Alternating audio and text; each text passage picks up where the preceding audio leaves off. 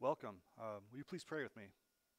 Heavenly Father, we thank you for this ability to be here in your word, whether we're here in the church or at home on the computer or sitting with family and friends on the TV or in a small group. I just thank you for this opportunity to share your word and to learn from you and to have your Holy Spirit in our lives. So thank you, Lord. I pray that the message I give today will honor you, will glorify you, will be the words you want me to use, and that the message will speak to each of us in a way that you have designed for our lives. I just pray this in the name of Jesus. Amen. Well, welcome back to our service. We're doing online services still. I pray that very shortly we'll be back to a collective body of believers in the church, but until that happens, we're going to use the technology that God has given us the ability to create to go ahead and spread the message of Jesus throughout to whoever can listen to it. We're continuing our study today in the Beatitudes, and last week we heard the first two Beatitudes, and they were, "Blessed are the poor in spirit, for theirs is the kingdom of heaven, and blessed are those who mourn, for they shall be comforted." And today we're going to look at the third and fourth blessings as found in Matthew 5, verses 5 through 6. 5 and 5 through 6 says, "Blessed are the meek, for they shall inherit the earth, and blessed are those who hunger and thirst for righteousness, for they shall be satisfied." And today I'll be reading out of the ESV, but also using the NLT to compare some of the things that both versions have. Now, before we talk about these two blessings, I want to point out a few things about the Beatitudes. And the first thing I want to point out is that it may sound countercultural to us today. It may sound a little crazy. It may sound that this isn't what society wants us to do. But not only is it countercultural today, I'm here to tell you that 2,000 years ago, when Jesus first spoke these words, it was countercultural then too. Nothing has changed. Society and culture wants to push us one way, and the truth is something completely different. And second, that as strange as these teachings were from Jesus, it wasn't new. There was nothing that Jesus spoke about that hadn't already been presented in the Tanakh, in what we consider the Old Testament. These were the words of God before Jesus came to earth and spoke them to his people. Jesus was just relaying to them what the truth really was and reminding them what the foundation of their faith would be, that these were the things that had always been true and always would be true. See, it wasn't that God was there and had presented something different, now Jesus was presenting something new, because we know that God doesn't change. All that Jesus was going to do was teach what Scripture had already taught. And God's word was the same yesterday as it is today, as it's going to be forever. In Malachi 3:6, we hear this, "I am the Lord, and I do not change. And that is why you descendants of Jacob are not already destroyed." God's word doesn't change. Our situation doesn't change. Technology changes. Sometimes the environment changes, but God is forever.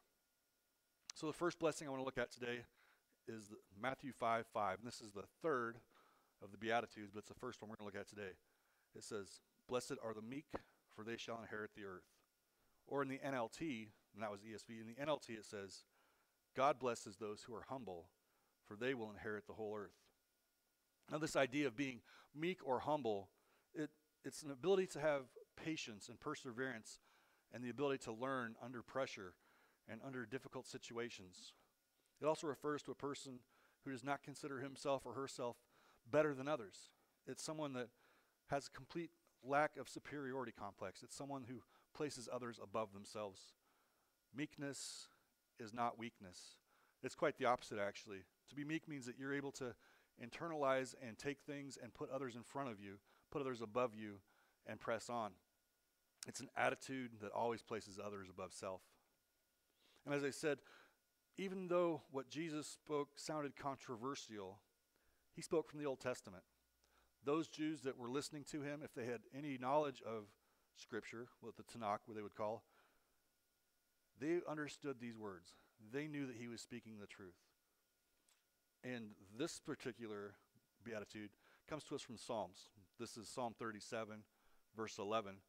And it says, "But the meek shall inherit the land and delight themselves in abundant peace." It is exactly what Jesus was speaking in the Beatitudes on that Sermon on the Mount. He was reminding them that the meek will inherit the land, that God had already promised it. And God doesn't see meekness as a detriment. No, far from it. I'm here to tell you that it's a quality he desires in us. Think about maybe one of the most important prophets that the Jewish faith and Christianity has. One of the most important. Moses. Moses was a meek man. In fact, Numbers 12 verse 3 tells us this. He says, "Now the man Moses was very meek, more than all the people who were on the face of the earth." That's a big statement. Not only was he meek, but he was to the extreme that no one else could compare in how meek or humble he was. And this is what God said of Moses in the very same chapter, just a few verses later. This is Numbers 12, verses 6 through 8. This is the word of the Lord. "If there were prophets among you, I, the Lord, would reveal myself in visions. I would speak to them in dreams, but not with my servant Moses. Of all of my house, he is the one I trust. I speak to him face to face, clearly and not in riddles. He sees the Lord as he is." This meek man, this man that was more humble than anyone on the face of the earth, was a friend of God. God honored him by speaking to him as a friend, by not hiding in riddles or parables. He spoke directly to Moses because he loved him, he trusted him, and Moses was a humble and meek man. So have you ever personally encountered someone that was meek or humble? There may be a few that you know of in your family or friends, but if you go to those that maybe are famous, if we think of people that are actors or athletes or musicians, usually the term meek does not fit into their description. In fact, I think we'd probably describe them as maybe bold or unyielding, brave, maybe a little disobedient, because that's what attracts us to them. Because that's what makes them so interesting to watch, is that they buck culture. They go away from what everyone says is right and wrong, and they just do their own thing as an individual. But every once in a while, you hear about a famous person that is down to earth, that is friendly, that is kind and compassionate, someone that is truly humble. And when I think of that person in today's culture, recent people, I would think of maybe someone like Tim Tebow. And I'm not here to debate on what you think of him as an athlete. That's not what we're here for today. But I've heard that he's humble, and I don't know him personally. I've never spoke to him. I don't know what he's like face to face. But I have read accounts about him, and I have read about how he acts when people are around and when people aren't around. And in 2012, a Fox News reporter had this to say about him after winning a very big game. These are the words of the reporter. It's been condensed for time, but it says, "Tebow came out for a post-game presser in a knit cap and vest, jeans and sneakers. He offered praise to God. He spoke of how privileged he was to spend time before the game with Bailey Knobb, a 16-year-old who has endured 73 surgeries battling a rare disease that attacks vital organs." And he credited his teammates. That was pretty much the entire interview that they had. And I want you to think about what wasn't inside of that interview. Tim Tebow never spoke about how great he was. He never placed blame on someone else in their performance. He never said it was about him. He never put the focus on himself. But there are a couple of things in this that I did see and I did hear that really speak to being humble. Tebow spoke about his teammates, and he appreciated how they worked. Tebow talked about how he was honored to be with someone that was less fortunate than him. And above all, Tim Tebow spoke about his appreciation and honor for God. And that praise to God is everything. Because that's what it means to be meek. It means to be humble. It means to be a servant of Christ. And true humbleness can only come from a relationship with Jesus. In Matthew 23, Jesus said this, verses 11 through 12. "The greatest among you shall be your servant. Whoever exalts himself will be humbled, and whoever humbles himself will be exalted." Now there's another great man that we all know of who was meek and humble, even though he was powerful. I'm talking about a man that could heal sickness, I'm talking about a man that could cast out demons. I'm talking about a man who could raise those from the dead. Jesus is the epitome of meekness. That doesn't mean he was weak. It doesn't mean that he would follow the crowd because that was the easy route. No, he was very strong, but he was humble. Listen to the words of Paul found in Philippians 2. In verses 4 through 11, Paul says this: "Let each of you look not unto his own interests, but also to the interests of others.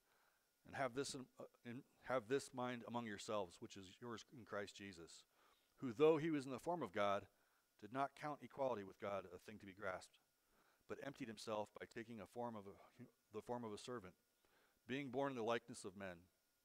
And being found in human form, he humbled himself by becoming obedient to the point of death, even death on a cross. Therefore God has highly exalted him and bestowed on him the name that is above every name, so that the name of Jesus every knee shall bow, in heaven and on earth and under the earth, and every tongue confess that Jesus Christ is Lord, to the glory of God the Father."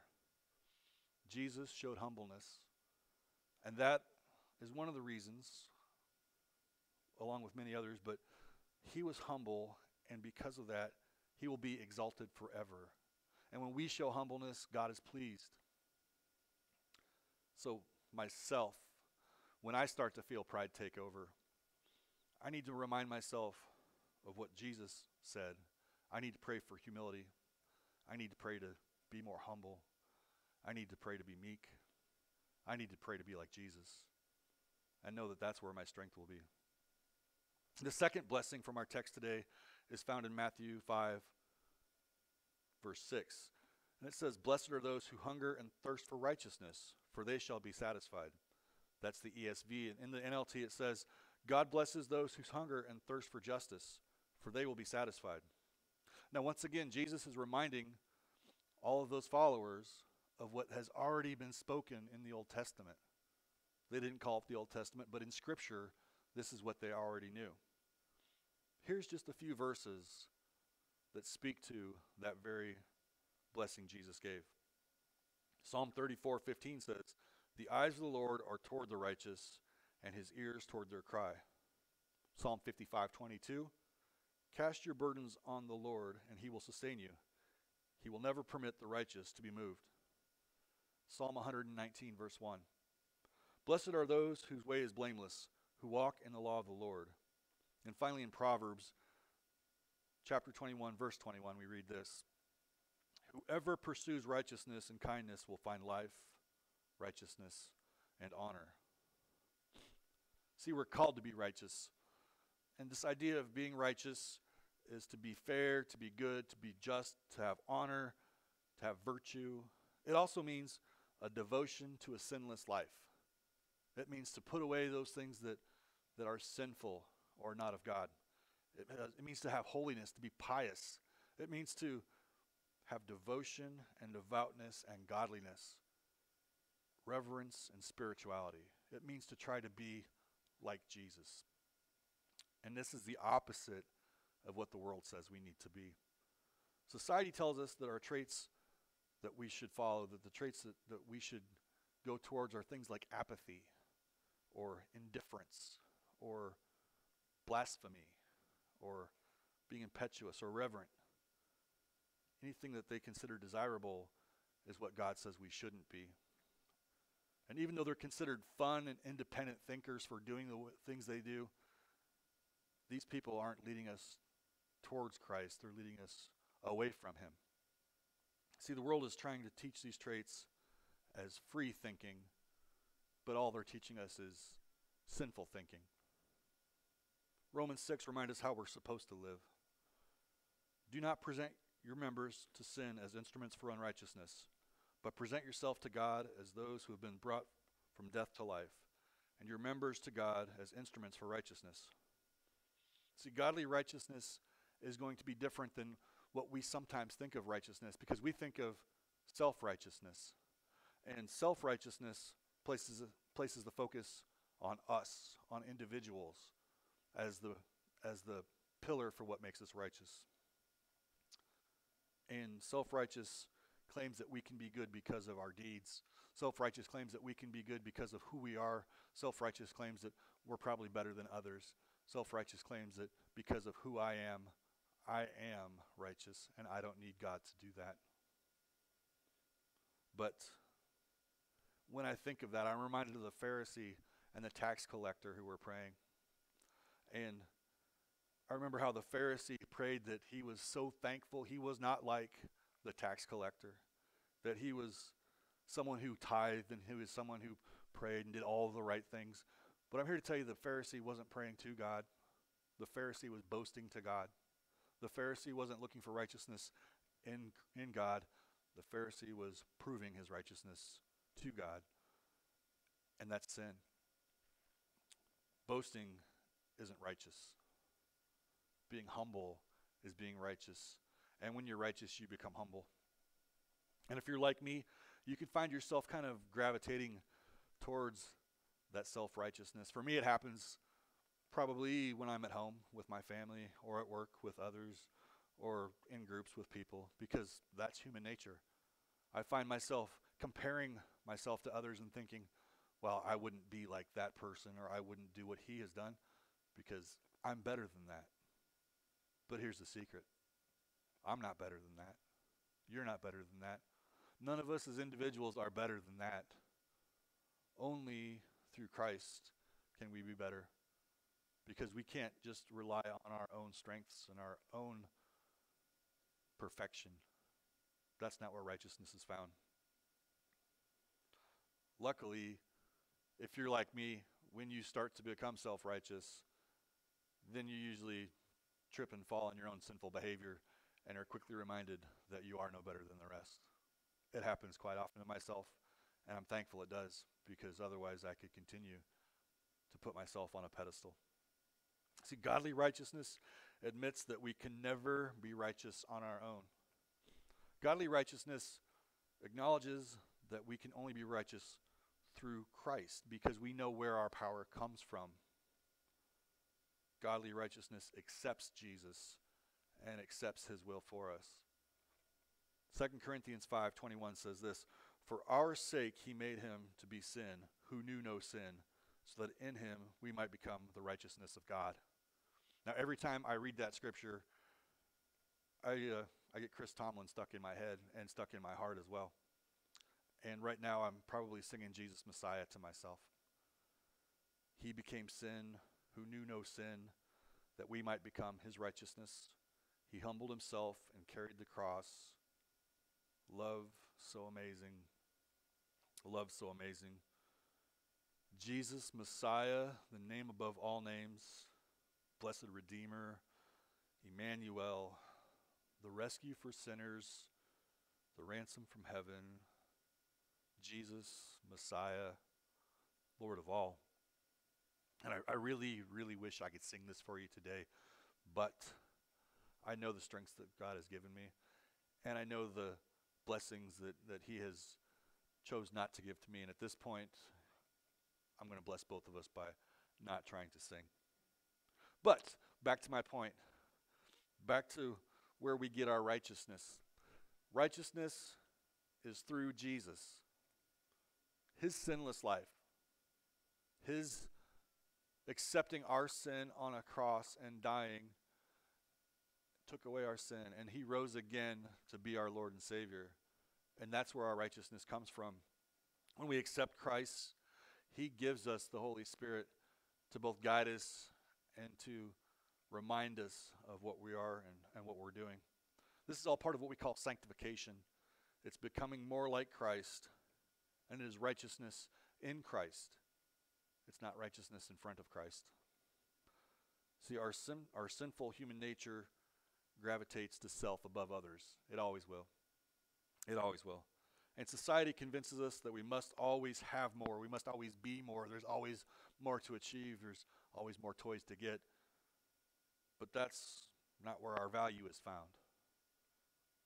See, our blessings shouldn't come from material things.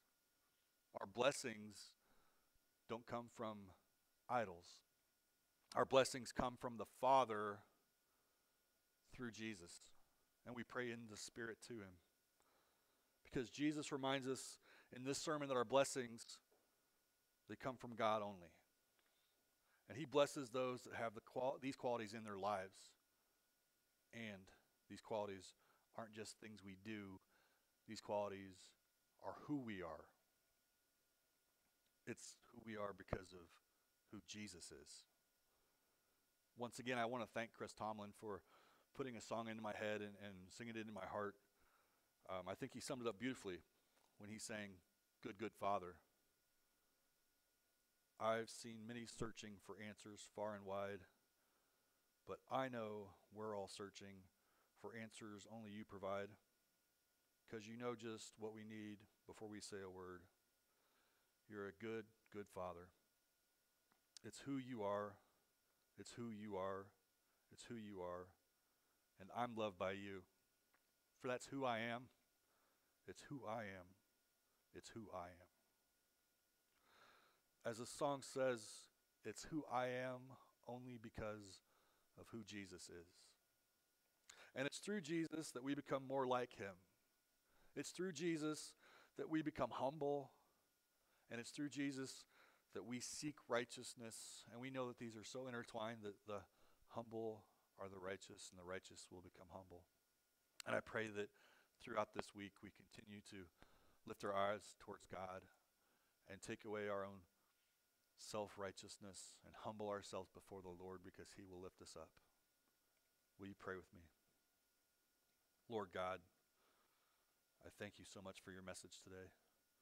I thank you for your son Jesus, who died on a cross for our sins, knowing that there was nothing I could ever do to save myself. Lord Jesus, I thank you that you came to earth to teach us and to show to us perfection before you went to that cross. I thank you for not just the salvation that we receive, but the sanctification that we can also get by studying your word, following you, and following your Holy Spirit. I thank you, Lord, that you've given us this message. I thank you that you've given us this opportunity to study it, and I pray that it will be written on our hearts, that we will take something from this and continue to change our lives. And until the day that we come back as a body of believers here in this church, I pray that you continue to give us the opportunity to spread your word and to reach those that are still lost. And I pray all this in the precious name of Jesus, my Lord and Savior. Amen.